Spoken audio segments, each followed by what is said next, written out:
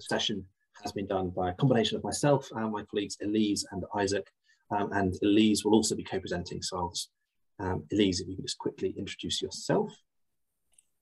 Sure, thanks. My name is Elise Boileau, and I'm researcher at the Audience Agency in the Evidence and Insights team. And for the audio description, I am a white female with short black curly hair, and I have a lovely monstera behind me. And we just went into describing surroundings. So yeah, back to you, Ollie. Look, yes, so it'll mainly be me doing lots of talking, but Elise will join us for a bit of it later on. If you've got any questions yourself on the way through, please do post questions in the chat, or indeed if you want to interject, then unmute and say hello. We'll try and pick up questions as we go. There'll be a chance for a bit of a Q&A session later on.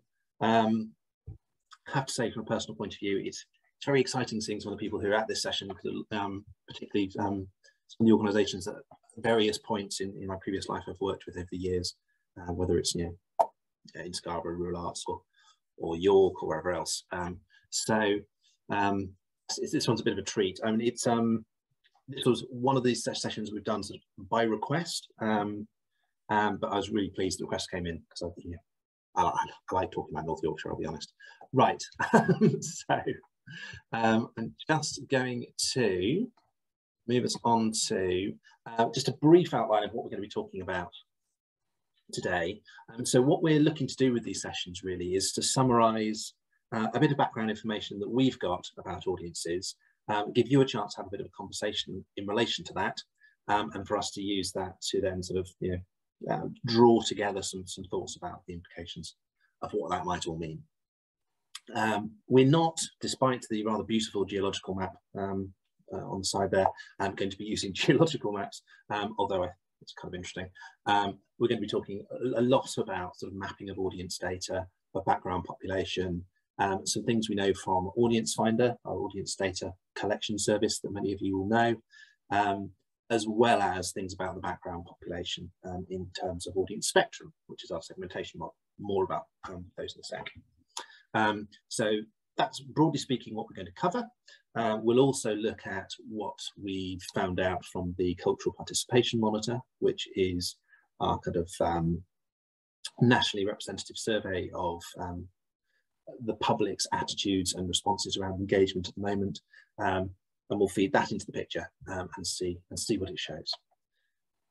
I'm always conscious that when we're doing these sessions, we're talking to people who are often based in and have worked for a long time in particular areas. And although having previously worked at Audience Yorkshire and Anco and so forth, I've done work with North Yorkshire for getting on for 20 years. I'm sure there'll be loads of things that we say that might be obvious to you if you live more locally, but it's all just about us sharing the information we have and working from there. So without any more ado, let's start to have a look at the information we've got here. So the first thing to say is the actual area we're looking at, which hopefully won't be a surprise to anyone here, is York and North Yorkshire, partly sort of joining up that sort of Selby to the rest of North Yorkshire. But obviously the York and North Yorkshire do to some extent act as a sort of single sort of spatial entity, although we will sort of tease that idea apart a bit a little bit later on. But in terms of information sources, so if this is our kind of, if you like, this is our pitch, then what we'll be looking at is that national population data from the participation monitor, so what people are thinking and what types of groups are doing what. More local information, we can get into sort of more specifics from Audience Finder, Audience Spectrum. We get sort of increasingly granular with some of those sources, which allow us to kind of track things that are very kind of even local authority, or even getting down to ward levels. And often we'll be using ward as a quite useful small local geography to sort of tease apart what's going on in particular places. We will be sharing the slides afterwards. The slides also contain kind of what you might call Easter eggs, sort of extra hidden slides that contain some of the data that's behind some of the charts. So if you want to know the data more specific to your local area, the data will probably be there in those other charts at various points. Okay, is everyone with me? It's all making sense. Okay, so I should say a couple of things by way of introduction just about the data sources we're using. Because whilst I'm conscious that some of you will be really familiar with some of these things, others of you, it'll be completely new to you. So for those who are really familiar with things like audience spectrum, apologies, this bit will only take a couple of minutes, but we sort of need to get everyone up to speed, otherwise this won't make a lot of sense to those other people. So lying behind lots of the data analysis we're using here is this way of thinking about the population of the UK. And what we at the Audience Agency have done in partnership with Experian, the people behind Mosaic and various other data analysis things, is to split the whole population into 10 groups. And those groups were divided based on the combinations of arts and cultural things they typically do. So we took taking part survey data, which sort of summarizes what people do, with a nice sort of big sample of sort of many thousands of respondents. And we looked within that and said, are there typical groupings of people who are doing similar types of things and that have certain things in common? And from that, we could divide the population, broadly speaking, into high, medium, and low engaged types. And each of those types have different attributes. So they may live in different places, they may tend to do different things and so forth. So here, to start with, we've got our 3 high engaged groups. So we've got metroculturals, who are, generally speaking, very highly concentrated in London. There are some exceptions, and there are some exceptions in this region, which is quite interesting.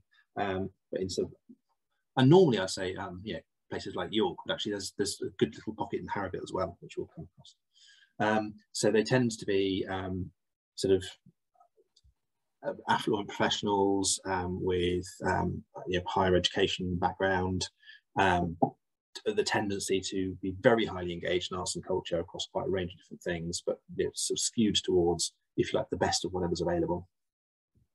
Commuter land culture buffs, who, as the name implies, tend to live in commuter areas, tend to be highly culturally engaged, with a slight skew towards more traditional things. And then younger, typically graduates, experience seekers, who tend to be more varied and more contemporary in their tastes. But again, another highly engaged group. We've then got 3 middle engaged groups. I should say there's more information about all of these on our website if you want to delve into more detail. But broadly speaking, we've got dormitory dependables, so dormitory town, tendency to go to a reasonable amount of things, have a bit of money in their pocket, but aren't defined, or they don't define themselves in terms of being sort of super arty or culturally engaged, but they still do a bunch of things. Chips and treats, who tend to be kind of younger families, are similarly kind of mid-engaged, but family is a real key driver for them. And home and heritage, so typically what you might describe as your classic National Trust member, a little bit older, more of a heritage interest, tend to be more rural, and we'll see that here again in the mapping. And then finally, we have these 4 groups who are less engaged groups typically, although individuals within them might be very engaged.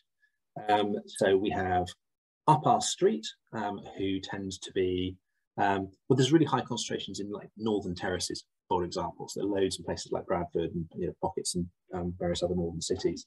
And interestingly, quite a few in Scarborough, we'll come across in a sec.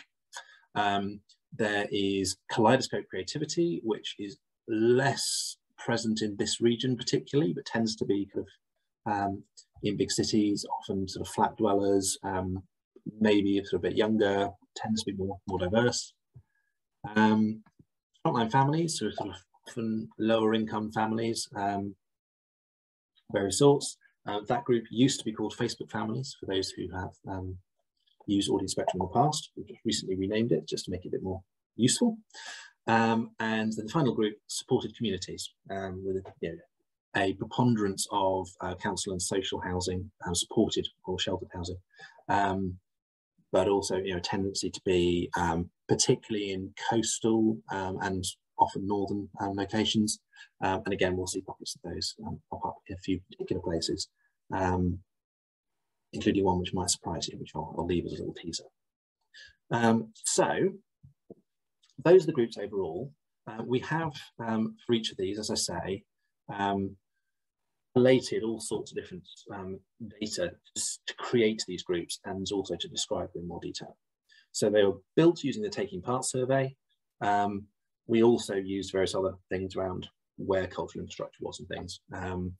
There's lots of other data from Experian, who have their own massive data sets on every household. We've brought in population data, census data. We've used that to kind of map it and locate it in particular places. And of course, through things like Audience Finder, we've got survey data, ticketing data, and we can look at those and see how different segments behave. So that's all kind of feeding into this process.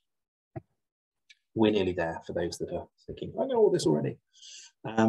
Each of these have profiles on our website, which sort of summarize the overall picture, full descriptions, much more detail for each of these different areas. So really quite a lot going on if you want to find out about individual segments. We also recently then split each of these segments into smaller groups. And that's important, particularly where you've got lots of a few groups, as in fact is the case in North Yorkshire. So about 70% of the population in North Yorkshire comes from 4 top-level audience spectrum groups. So clearly it's useful to be able to differentiate those, so we're not just talking about these really big groups of people. And we've done that. So each of these is split into 2.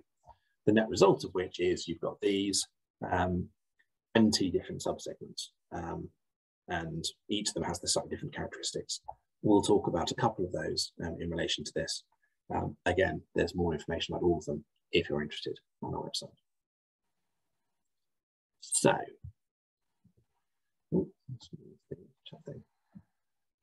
just a quick check. Does anyone have any questions at this stage? Is this all making sense as a kind of background intro? And should we dive into the real detail? So there's a nice link from Elise there in the chat.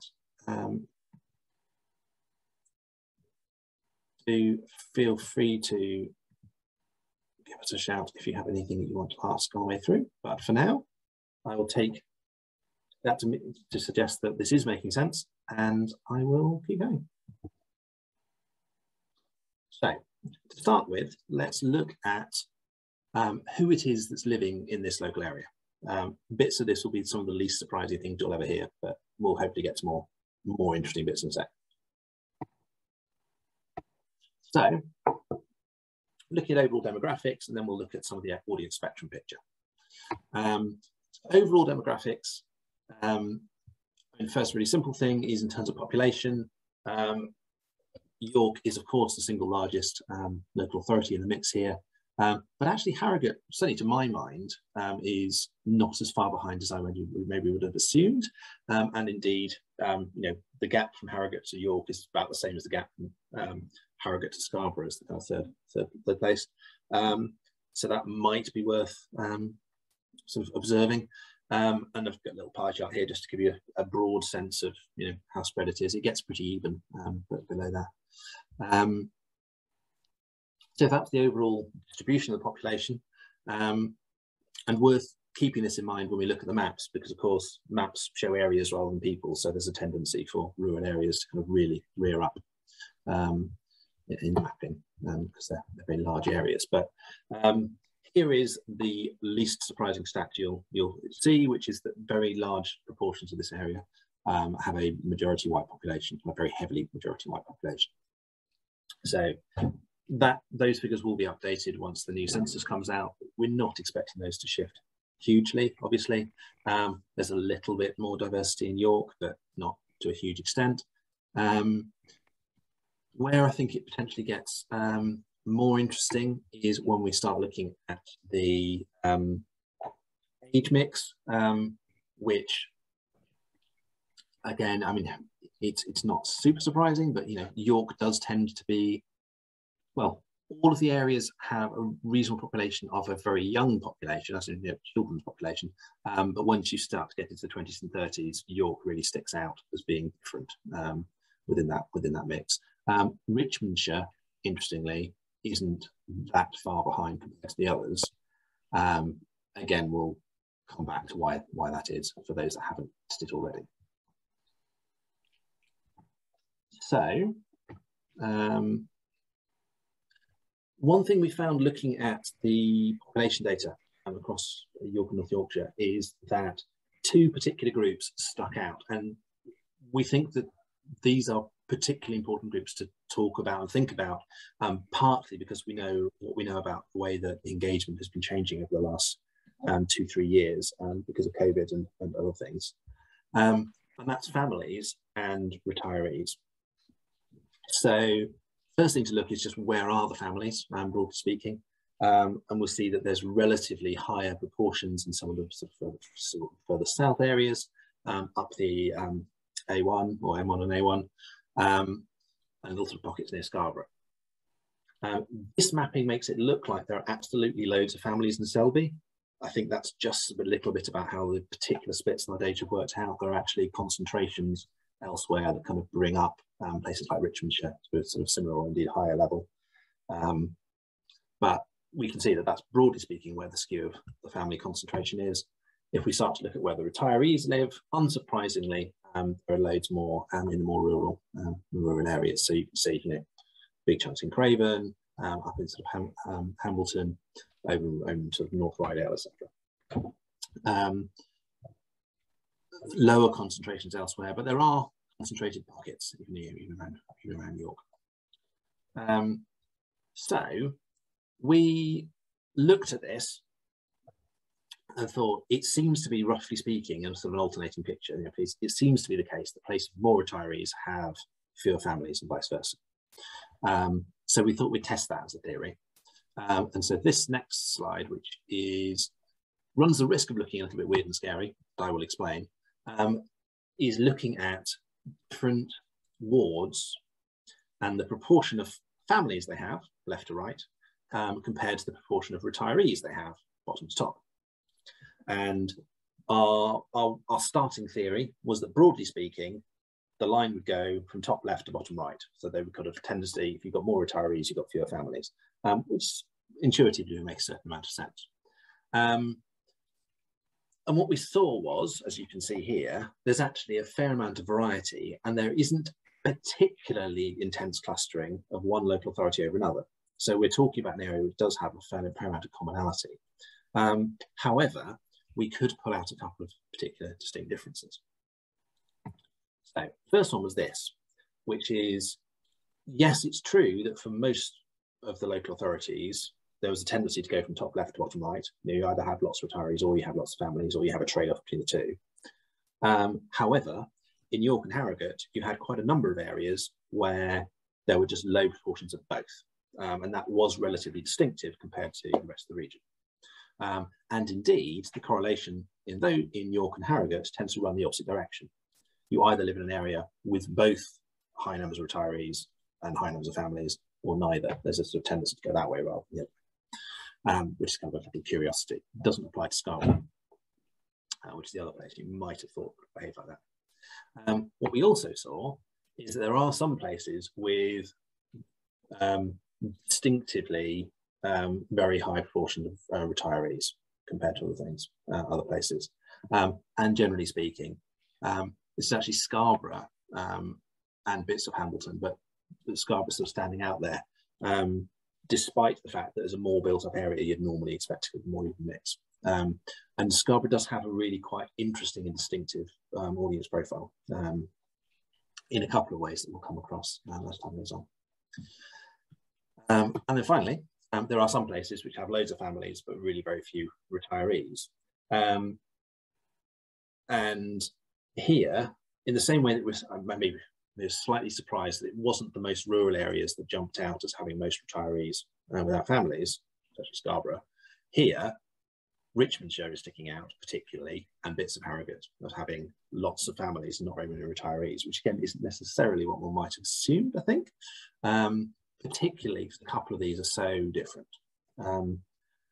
But as my colleagues will recall, I was amused and delighted to actually spot this little pattern in the data, because there's a strategic marketing course that the Arts Marketing Association have run for years that uses some kind of faked data, some dummy data, and all the exercises they've run, and this is actually going back decades, is asking people, can you work out what's different about this place just based on this profiling data? And it was always a place that had lots of families, lots of younger people in technical occupations, not particularly affluent but relatively high skilled, etc., low levels of unemployment. And the data was based on Catterick Garrison in Richmondshire. And sure enough, if you zoom in on the areas that behave really atypically, in several times in this analysis, Catterick jumps out. So Hipswell, Scotland, etc., are near Catterick, or in Catterick. So that's what we're seeing here, is that we have these sort of essentially barrack areas, or sort of army family areas. That's why those populations are so different. Okay, so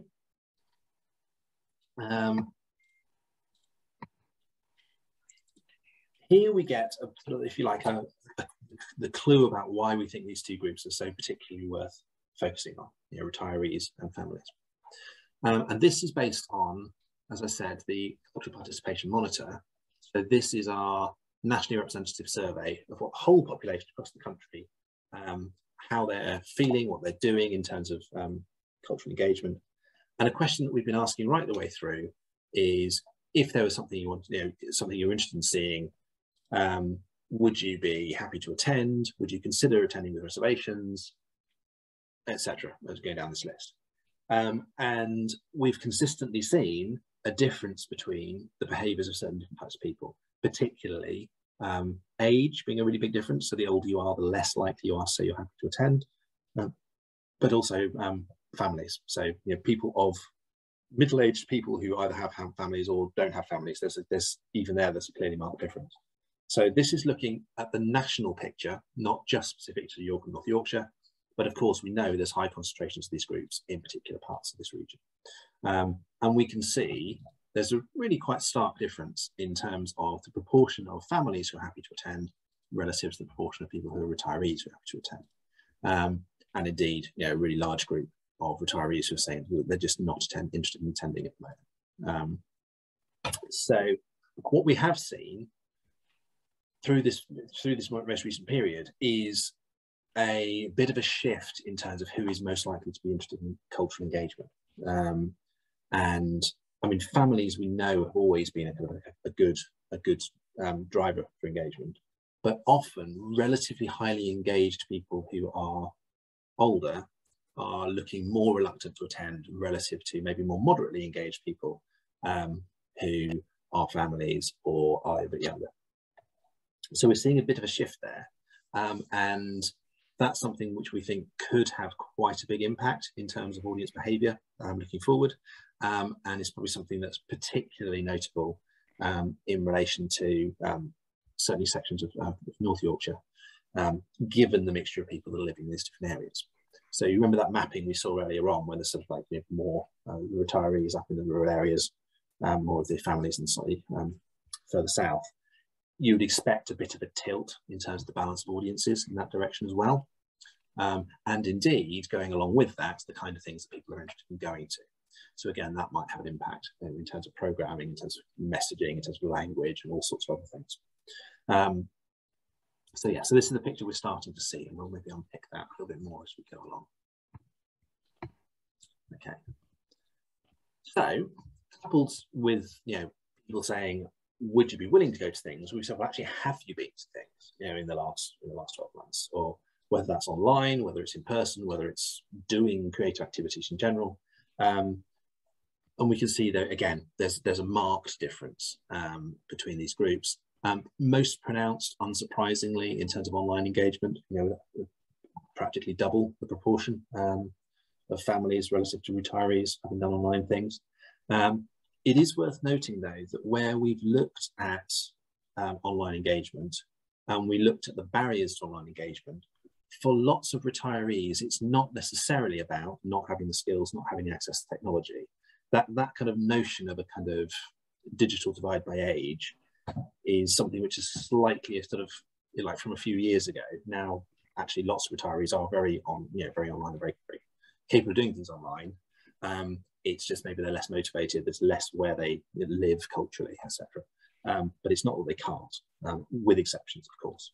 But those exceptions often apply right across the age profile, and it's more linked to kind of income and sort of social circumstances than it is just about age, until you get substantially older. When you get to the much older age categories, then that is still the case, but not so much in general. So we're seeing this quite big difference in actual behaviour, in projected behaviour, and indeed when we've looked doing other bits of analysis of various sorts, we're seeing a similar pattern coming out, and we think that there's a bit of a kind of tilt going on in audiences. So some of that tilt can be seen in terms of particular audience groups. So we'll look at who's there in the local area, and then we'll talk a bit about the implications of that later. So the key thing to note, as I mentioned before, that if these are the audience spectrum groups, names abbreviated along the bottom, but essentially 70% of the population of North Yorkshire is within these four groups that are highlighted. So in fact, they're not that well highlighted, sorry. Dormitory dependables, trips and treats, home and heritage. So there's three middle engaged groups, and then commuter land culture buffs. So a high concentration of relatively mid-engaged groups, relatively lower concentrations of the lower engaged groups. So in some ways that's potentially good news in terms of potential engagement or opportunities. However, if we look at those four groups that make up such a big chunk of the population, the outer two, commuter land culture buff and home and heritage, are relatively, their engagement is sort of softening compared to what it was, partly because they tend to be older on average, and therefore they tend to be a bit more reluctant to attend at the moment, compared to dormitory dependables and trips and treats, who, with a higher proportion of families in them, have a tendency to be a little bit more engaged now. So those are really big groups. You've got lots of the sort of groups you might expect to attend, but there's a bit of a difference in terms of implications. However, we do have some of the other groups. They tend in practice to be quite localized. So 9% experience seekers looks like quite a lot of potential engagers, but really if we start, I'll come on to that later, if we start looking at that, they are very concentrated in York.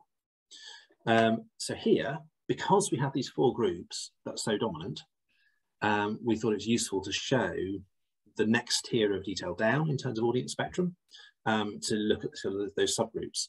And here we can see that the commuter land culture buffs, for example, although it's like 15% of the population overall, actually most of that is made up of a particular group, which is the wealthy empty nesters, the sort of the C2 group.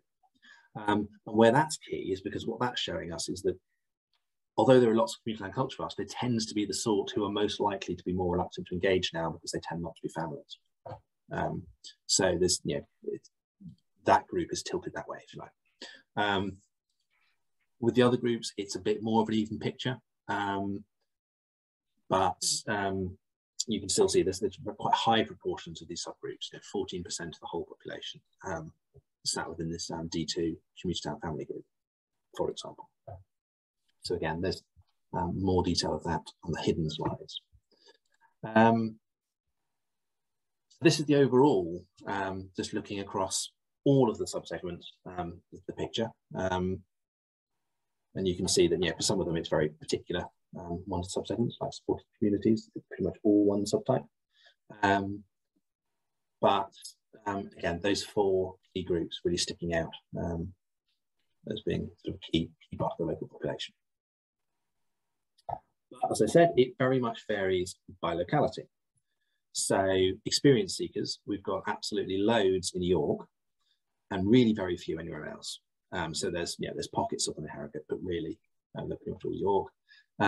Commuter land culture buffs, on the other hand, really prominent in Harrogate, so up to almost a third of the population, but next to none of those in Scarborough. And again, it's a picture elsewhere. Scarborough really high for up our street, and indeed, I think relatively higher than other areas for all the lower engaged segments, but also lots of the home and heritage group, who are the group who are maybe most likely to be cutting back their engagement at the moment. So that's the kind of overall picture, and depending where you are, there's a data table which gives you the precise figures on these, but will give you a bit of a sense of which types of people are more or less concentrated in your area. Just by way of illustration, this is showing the wards with the highest, second and third highest proportions in the whole of North Yorkshire for each of the groups, just to give you a bit of a flavour of where there are. And this is where something I think quite interesting jumps out. So yes, for the two highest engaged groups, we've got loads in Harrogate, different bits of Harrogate. But equally, if we look at the two least engaged groups down there at the bottom, there are also substantial pockets in Harrogate. So, you know, I've often had conversations with people working in and around Harrogate saying, oh, you know, the cliches aren't quite the whole picture because there are pockets of, you know, lower incomes or lower levels of engagement, etc. That's very much true. You know, so I think it's just northeast of the centre, sort of pockets, different population there. So that's maybe worth noting. But also you can see, you know, the prominence of York within the experience seekers, for example, and then maybe some of those more rural areas in home and heritage. So. If you want the full detail on this, we do have the enhanced area profile report, which gives the kind of breakdown for every either ward or postcode sector, which is something which is available as a paid service if you're interested in getting that sort of super zoomed in detail for your local area for this and indeed loads of other demographic information. If we look at the split of these subsegments in a bit more detail, they're looking at how it varies by particular local authority. You can see sort of like really big concentrations of, let's say, dormitory dependables in Richmondshire and Rydale. But again, it's the prominence of that D2 group rather than necessarily so much the D1 group. But you can see there's also a bit of a variety in different places about which is predominant. Or at least, you know, in some places it's much more even than others, to be a fair description. We have something similar going on if we start to look at those other middle engaged groups, trips and treats and home and heritage, that there are, you know, particularly many of the T2 group in some areas rather than others, for example. And again, this hopefully will allow you, if you're looking at particularly local audiences, to really zoom in on the subtype descriptions as opposed to the more general kind of overall picture. Okay. So, does anyone have any questions at this point? Or shall I go on to explain what this is showing us in terms of who's engaging? Okay. So this is a map which shows for each ward which of these audience spectrum types is the largest within that particular ward. So it gives you what we refer to as the dominant segment. So it's not necessarily the majority of everybody, but it's bigger than any other segment. And the broad brush picture with this is that there are large swathes of community land culture buffs across the kind of southern edge of North Yorkshire, big pockets of home and heritage up towards Scarborough, large areas of dormitory dependables elsewhere, but interspersed particularly around some of the kind of slightly more built up areas, maybe with bits of trips and treats. So that's the kind of the overall picture in terms of background. Then we see dotted in and around that in very specific places, different concentrations of other groups. So for example, York, we see this little blue patch. So that's our experience seekers who are really concentrated in York and particularly around the university.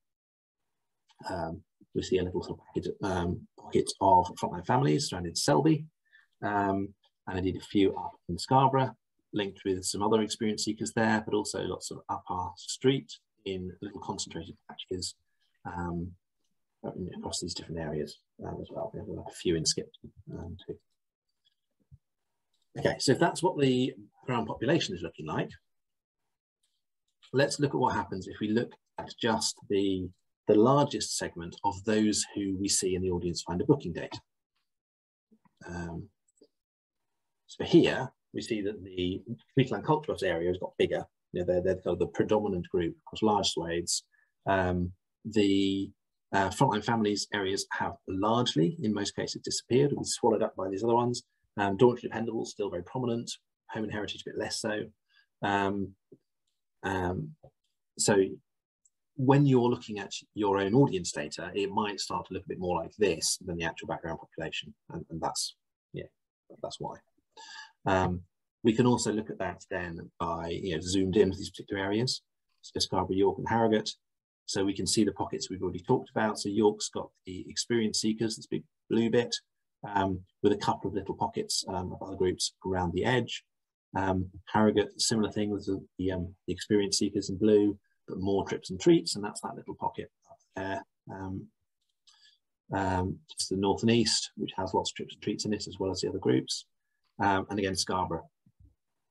Again, we see kind of like, you know, once we get right into the built-up areas, the population profile switches a bit. If we then compare that to bookers, again, the picture changes.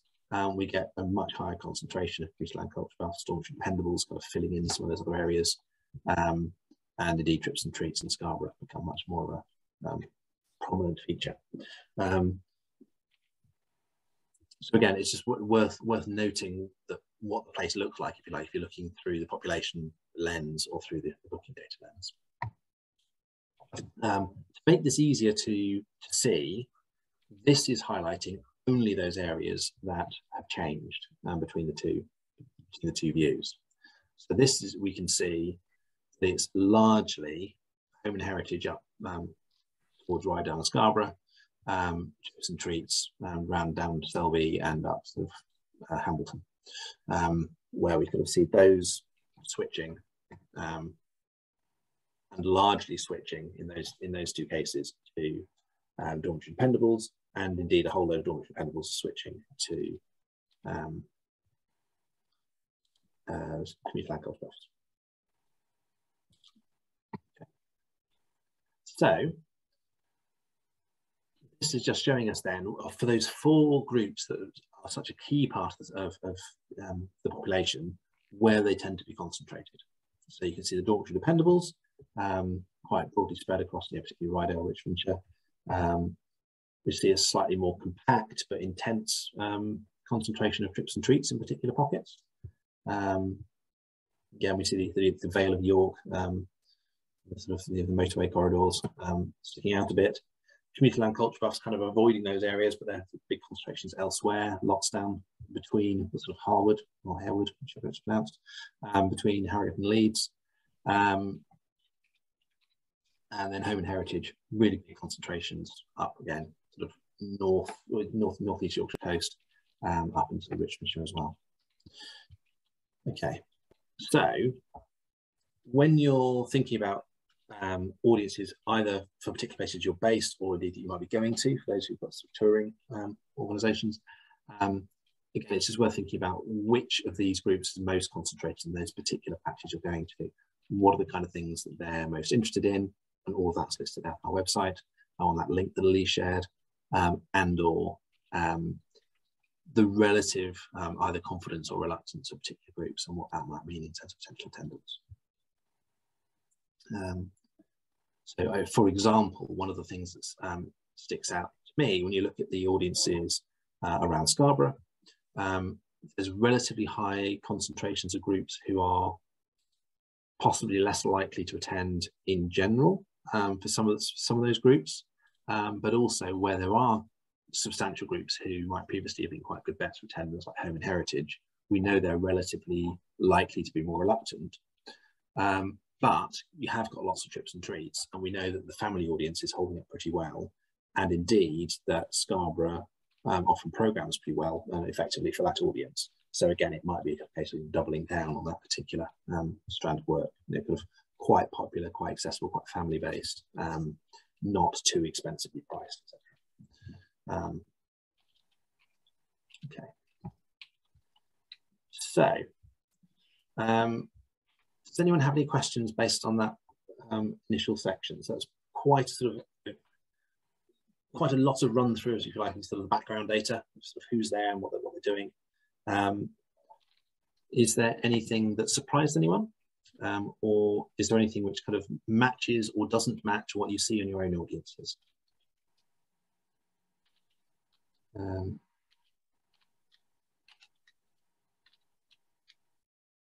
Anyone got any reflections?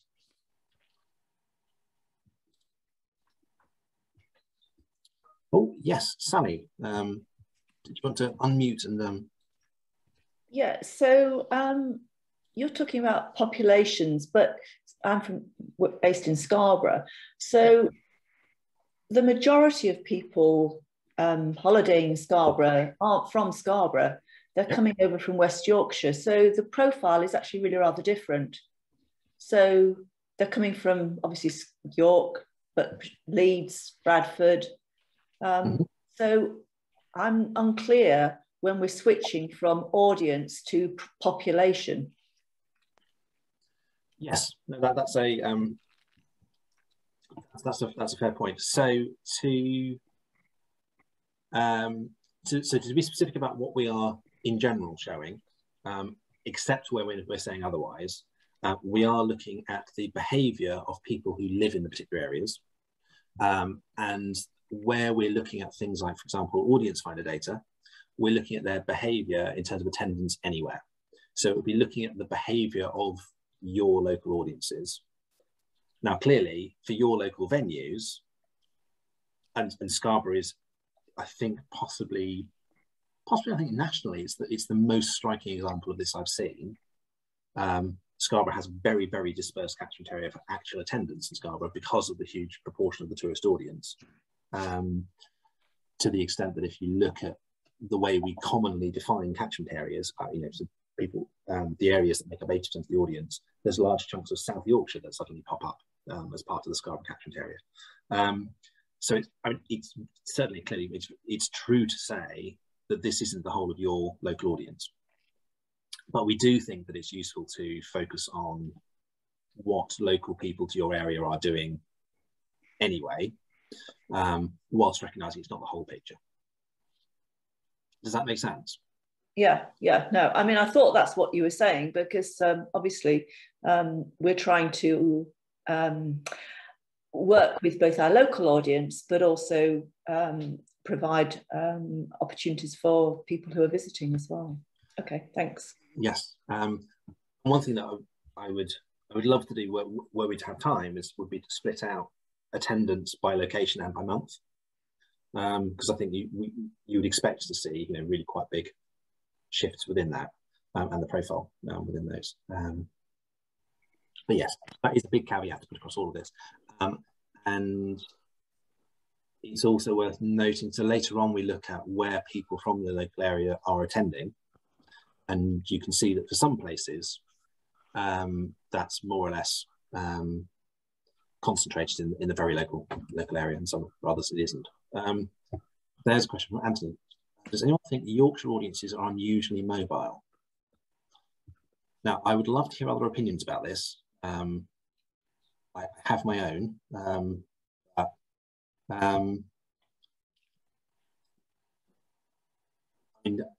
Shall I jump in with my own opinion, but anyone else can add either in the chat or indeed spoken their views on this. I would suggest that in general, Yorkshire audiences aren't particularly mobile, distinctively compared to elsewhere. Once you leave aside places like London, where just everything operates differently anyway because of, you know, size and whatever else.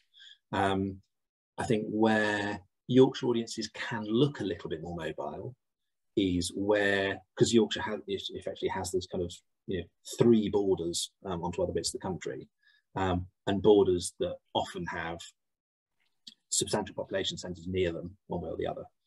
So a lot of Sheffield will spill into the East Midlands, but that's only because Derbyshire counts as the East Midlands, whereas actually it's pretty close.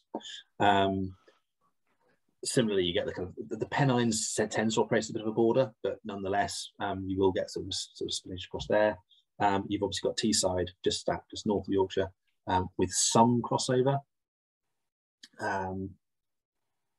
Yeah, and brilliant. Thanks, Jack. I think about SJT and Scarborough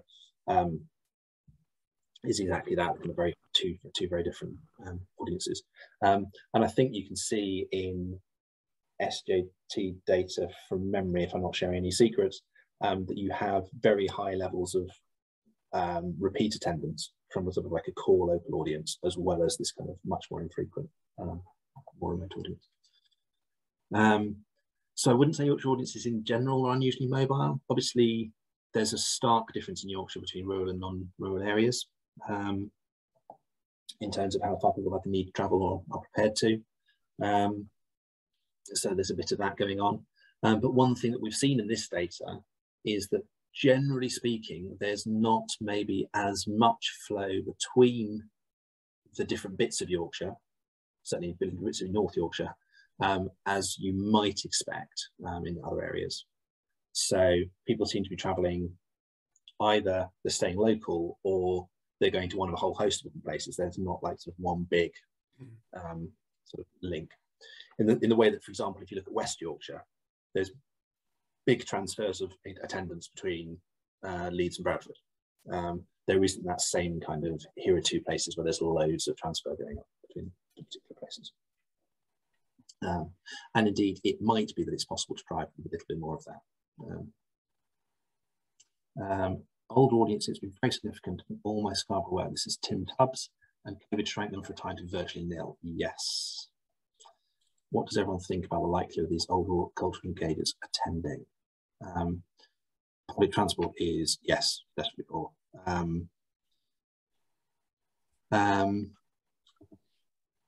Oh, again, shall I jump in? But please, anyone else who has thoughts to add, put your hand up or come to the chat or indeed speak up. The older audiences thing, I think, yes, it's really shrunk.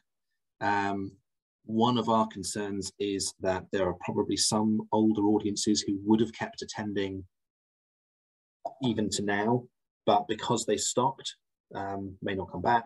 In a way, people have genuinely got older faster in terms of mobility and access to things. Partly confidence, partly people have developed other habits, they've had other things to do.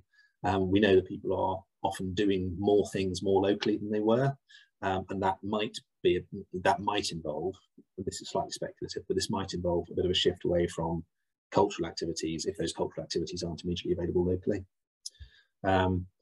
So yes, I think that old audience, I think, is a real risk.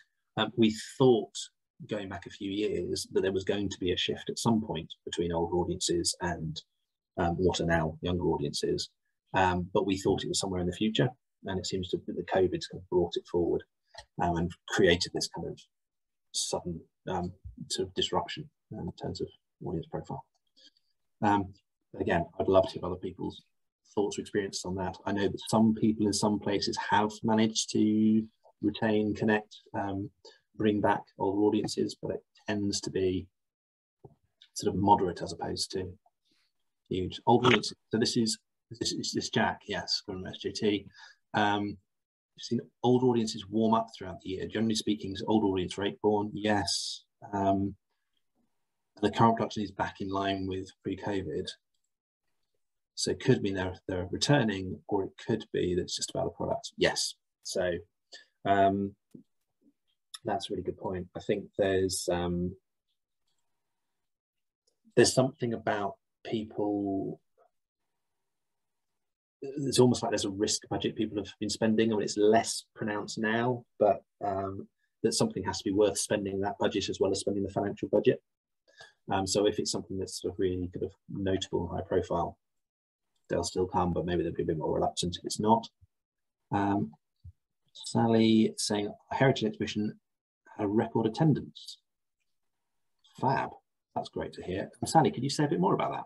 what was the exhibition and what was the Yeah, so the old Parcels Office art space, we normally put on contemporary art exhibitions. We also have put on music things as well. But for we're an old railway building that's been converted. So for National Heritage Week, we decided to put on a heritage exhibition that was a series of enlarged maps showing the history of Scarborough and how it had grown after the railways came. And we were amazed. I mean, normally for an exhibition, we would perhaps have 400 people come to it over a 3-week period. We had the first day, we had 150 people came, and virtually all of them would be over the age of 60. Obviously a lot of local people. I mean, we did have people traveling from Leeds and Wakefield as well, and other places, people who were on holiday, but a lot of people. So I think that says to us that actually, if you pitch something that's at the, right for local people, then they will come. Yes. So maybe it's that specificity thing, isn't it? That it just, things have to be really well targeted. Otherwise, people maybe might be a bit more reluctant just to kind of go on the off chance. But that's really interesting. We have been doing some analysis recently, looking at the volume and profile of ticketed attendance across the country, based on audience spectrum, from before and recently, before COVID and recently. And it does look like that for lots of groups, they are now getting back to attendance that they had before. But we are still seeing a bit of a difference in some of those older and more heritage audience. So it's really, it's really encouraging that you've got done so well on them. Does anyone else have any thoughts about these older audiences and how that's been working for you?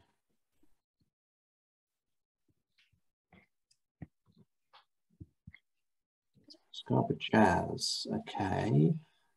Almost all our pre-COVID retiree audience has returned. And also a younger 40+ audience seems to have a night out. We've been purposely targeting teenagers and had success with that, although they've mostly gone to uni now. Yes, so that's that makes sense. But that's really encouraging. So that suggests that your audiences overall are up then. Adrian, is that the case? Yeah, well, our audiences, are generally sort of back to. It's very unpredictable and really unpredictable as to what we're putting on, to be honest. So, we might put on something, like a nationally known, if you're into jazz, a nationally known name, and that won't attract as bigger audience as one of the more low-key nights. But I don't know if that's partly because those tend to be a bit more expensive. But I think also people are coming just for a night out rather than necessarily the highest quality product.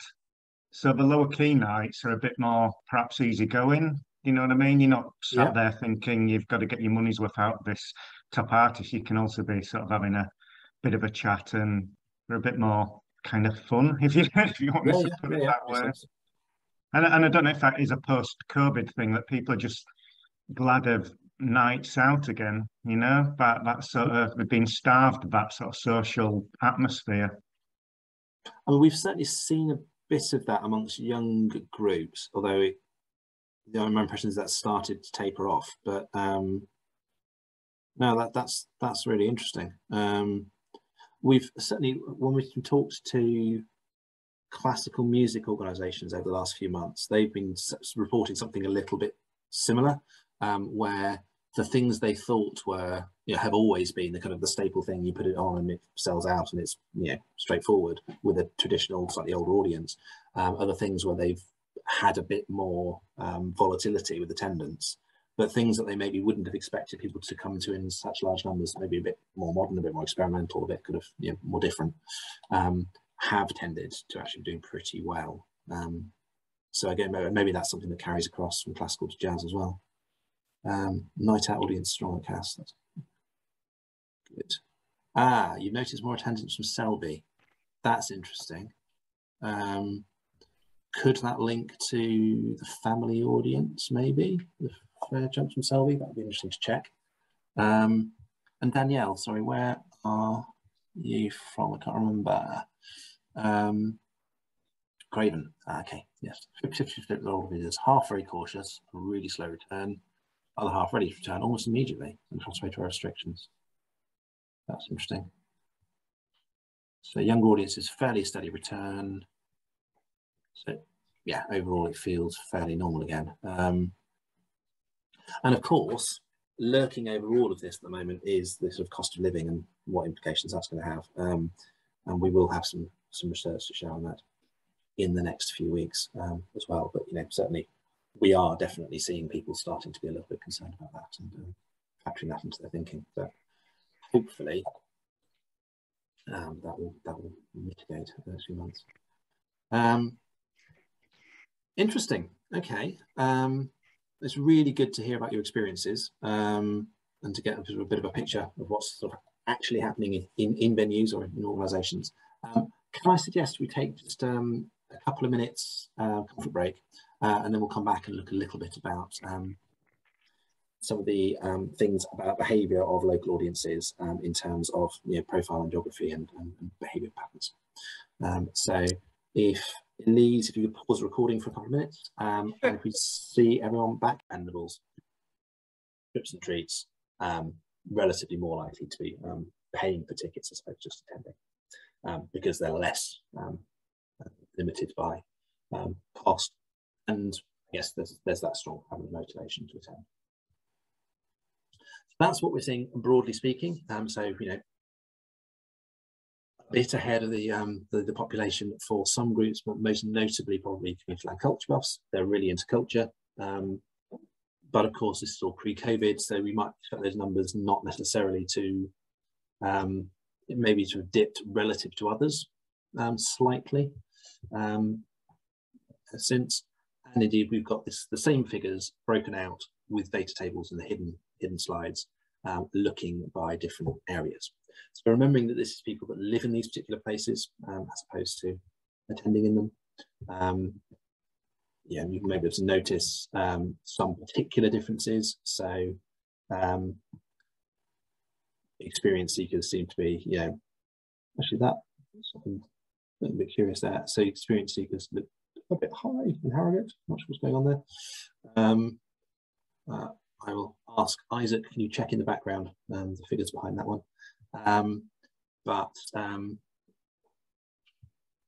So we can see relative differences from other places. So Dormitory Dependables and Hamilton, you know, relatively more likely to be booking things even compared to other areas. I guess probably you're talking, there's quite good motorway links, once you get onto the A1, etc., which may be driving sort of relatively more engagement for those groups that tend to drive a little bit more, I think, as well.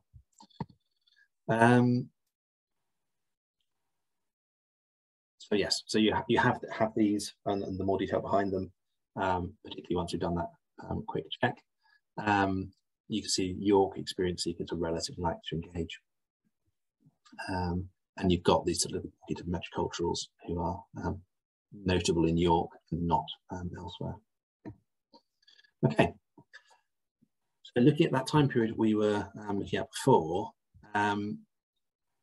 we can also, if we set whatever the proportion was in 2016-17 of each of these groups, and then look at how it changes over time, we can see that certain groups there are relatively more of them, and certain other groups there are pretty much the same proportion, or in some cases possibly lower. But we've grayed out this band to say, let's not get too excited about these minor differences.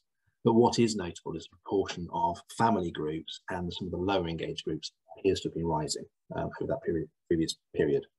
And our expectation is that the family trend probably will continue. The lower engaged trend may not, partly cost of living, partly just, COVID-related pressures on engagement and activity and income and so forth.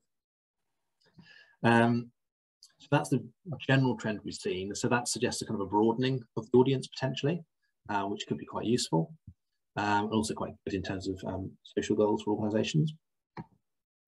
But we can also see, and this is where we look at the survey data, we can see that people who live in Scarborough, for example, are relatively more likely to have travelled elsewhere. Sorry, that people who live in Scarborough are relatively likely to have stayed local in terms of their engagement. But that's also fairly true of York, which is kind of an interesting one. And with York, my hunch is that what's going on there is that because the cultural offer is so strong in York, people have relatively little incentive to go elsewhere unless it's for very particular things, or they're going further afield. Maybe, you know, partly yes to, I guess that there's cultural offer in Leeds, which is in York, but to a limited extent. But once you start, you know, going down to London, it's just a small proportion of the population again to make that kind of big trip. So you do get this kind of quite concentrated local audience in York, in a way that other areas there's a tendency to head out elsewhere. And that's shown a couple of different ways here, just depending how you cut and slice the data, which gives you a subtly different picture, but essentially it's a similar picture going on. The difference really might be that Selby, the average drive time is kind of a bit lower because it's lower at the top end as well as lower at bottom end. And that's probably reflecting, you know, Selby being sort of between several different places where it's worth travelling a bit of a distance rather than a huge difference or no distance at all.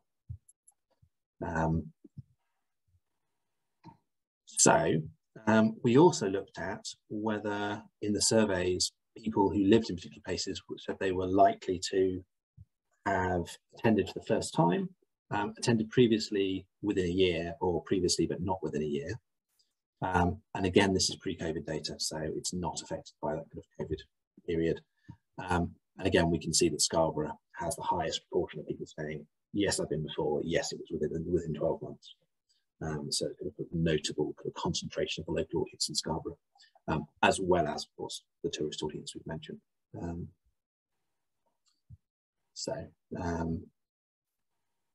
so these are people from Scarborough, but of course we've already seen that people will tend to visit locally as well.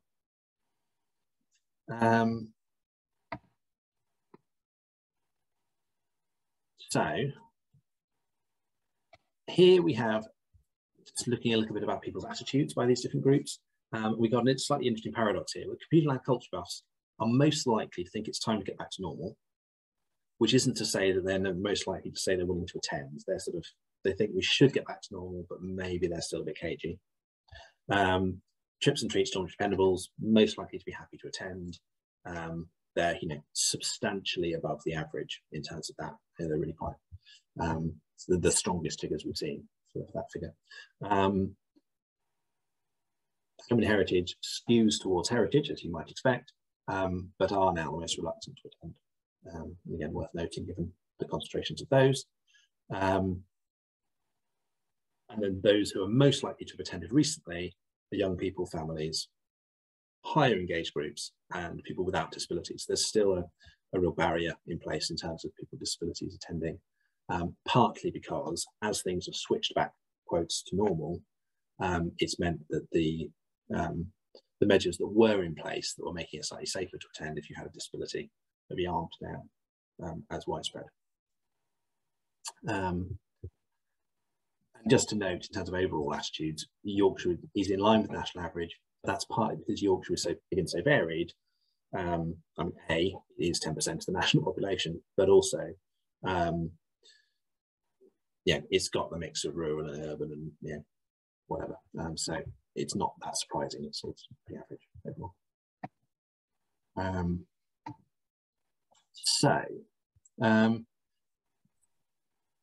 Any comments on that from anyone before we move on? Because for this bit, I might hand over to Elise just to say a bit about the geography of local audiences. Sure.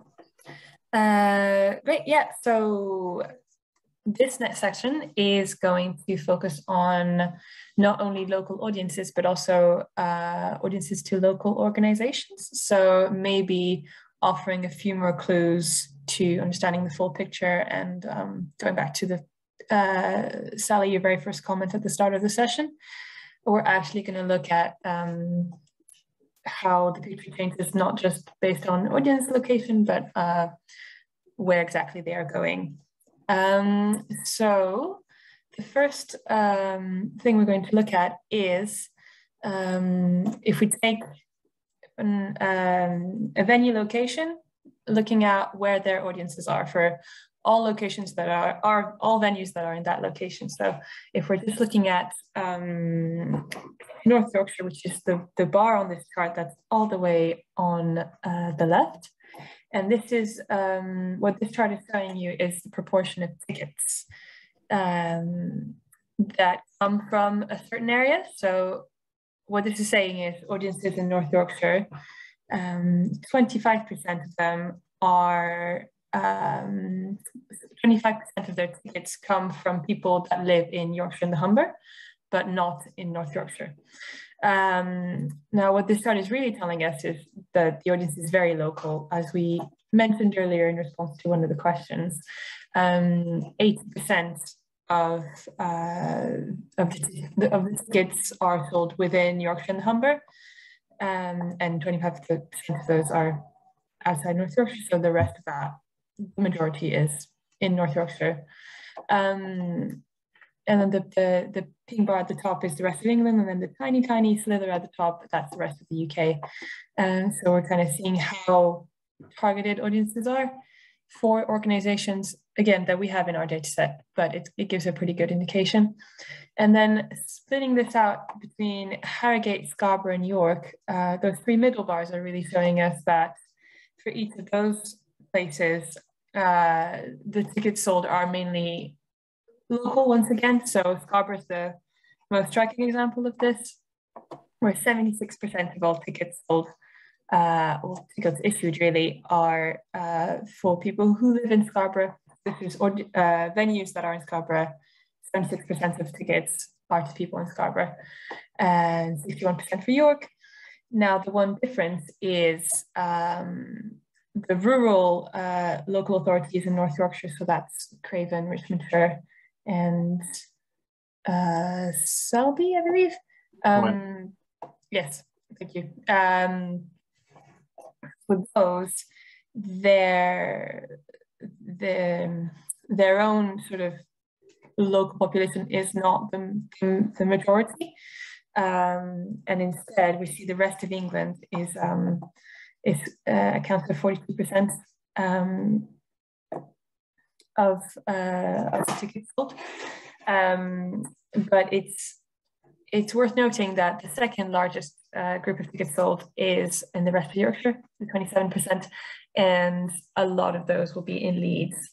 So to bring us back a little bit to that crossover we're talking about, right? We're seeing some movement of audiences, but mainly in the rural parts of North Yorkshire, rather than in the more urban areas of Harrogate, Scarborough, Yorkshire. So that's a first look at sort of the crossovers and the general makeups. And now we're going to look at some maps that will give us a sort of before looking at maps, I forgot to mention, we have a comparable figure from the audience finder surveys. So we said overall 80% of people were visiting organizations locally in the ticketing data. When we look at the surveys, so that tends to be a little bit more heritage organizations, museums, even though we do have museums in the ticketing data set now. But in this area, I'm not sure it says 55% of bookers, but 39% of survey respondents were visiting locally. So that's the general picture. And now, if we look a bit more at maps to give an idea of locality, and now, so it might be a little bit confusing. We were looking at local organizations. Now we're just looking again at all bookers in North Yorkshire. So this could be people booking anywhere, not just their local area. We're going to go back to that in a second, but for now, just quickly giving an overall view. Sort of anyone who's who's booked for an event and that we have in our audience finder database is mapped here, just to give an indication. And this is penetration of bookers in households. So the percentage of app-based population that is attending anything. And we can see a concentration around Harrogate, York, and a little bit in the outskirts of Scarborough, Craven. But if we look at the actual number of bookers that this represents, it's a slightly different picture, where we see the real sort of skew towards York, again, because they are a bigger population. We also have a few more organizations contributing data in York compared to other parts of North Yorkshire, so that might be another reason why. But we do see more of a concentration in those more built up areas, which is maybe what we'd expect. So in a sense, the different picture with the penetration map is also due to the fact that some places just have less people in them. So that's the overall picture. And now if we're doing the same thing, but looking at local venues only, so only the venues that are in North Yorkshire, in York, Harrogate, Scarborough, etc. The number of bookers, the penetration of bookers, so the proportion of the local population, of the base population that have attended, this is the picture. And we're seeing a concentration in the places where we do have organizations contributing data, really, which we'll see in a second with a different way to view this. Because right now, okay, we're seeing Craven, Harrogate, York, Scarborough, but we're not really seeing where exactly differences lie, and whether one place is pulling more audiences compared to the other. And we're seeing here again with the count map this time, not penetration, but we're seeing big concentrations in York, but this time also the real centers of Scarborough and Harrogate as well. Now, another way to view this would be to ask ourselves, where is the limit between those places? We have the local organizations, but if for one given area, are they pulling more towards York or towards Scarborough or towards Harrogate? You may have noticed I'm not talking much about the other rural places. It's because we don't have organizations contributing to this, but this is perhaps quite an interesting way to view this. So to explain a little bit what we mean by watershed, if you imagine a rainfall and then they will sort of pool towards a certain area, this is how we're thinking about audiences in this way. We're thinking about audiences in a specific ward is the level, the geographical level we've chosen here. And we've looked at, are the people in that ward booking more to the organizations in York, in Harrogate, or in Craven, or in Scarborough? And this is the picture it's showing. It's quite pleasingly striped, I think. It's quite nicely defined, nicely defined area. So we're seeing Harrogate is really pulling from quite far north and along that M1 line. It's staying within Harrogate, and then there's quite a clearly defined separation to York, and York is pulling from all those very handy A roads all around in the four corners. And Scarborough on the side holding its own quite well. And again, it fits in with the picture we were saying of the local population feeling, very attached to going to visit in Scarborough. And Craven on the side, really holding its own, considering the competition it has. So it's nice to see that there's still a little part of Craven that's staying local. So this is sort of the general picture, but we're also going to show you the data behind it, just to show that, even though that whole north side looks very very blue, it's not such a clear cut difference necessarily. So this is, again, penetration of bookers in the population, so the percentage of the population that are bookers. So we're seeing right into York, up to 44% of the population are bookers to venues in York. And then it tapers out to the edge. And then this is the same picture for Harrogate, and you're seeing here it's up to 70%, 72%, so it's much higher. And it does sort of patch out into York and Craven. And the top of Richmondshire here is, you see it's still 0 to 4%, so it's not very much, but still more than to York or to Craven, so that's why it was colored blue, really. But this is the picture for Harrogate, and this is the picture for Scarborough. So really, really hyper localized, not very much from the rest of the whole west side of North Yorkshire. And then finally we have Craven, which, like we said, really holding its own. It's still, you know, for that west side, up to 46% of the population are bookers. That's still very decent. So so that's sort of, I hope this gives you a better understanding of for venues that maybe sort of can offer a proxy to your venue, since you're a local, where your audiences might come from, where they fall, and where you might be able to target to find more audiences. Of course, if you have any questions on any of this, feel free to put in the chat or raise your hand. And otherwise I'll hand back to Ollie for the final part of the presentation. Okay. So just to say on those, that sort of watersheds view into where people are. So as Elise was saying, there's clearly a difference between the further north areas where there are actually relatively smaller percentages that are kind of in the balance, and the areas at the bottom where there's big concentrations, particularly the York and Harrogate venues. But it was notably that for Scarborough and Craven, the areas where they had their audiences, people were more likely to go there than elsewhere.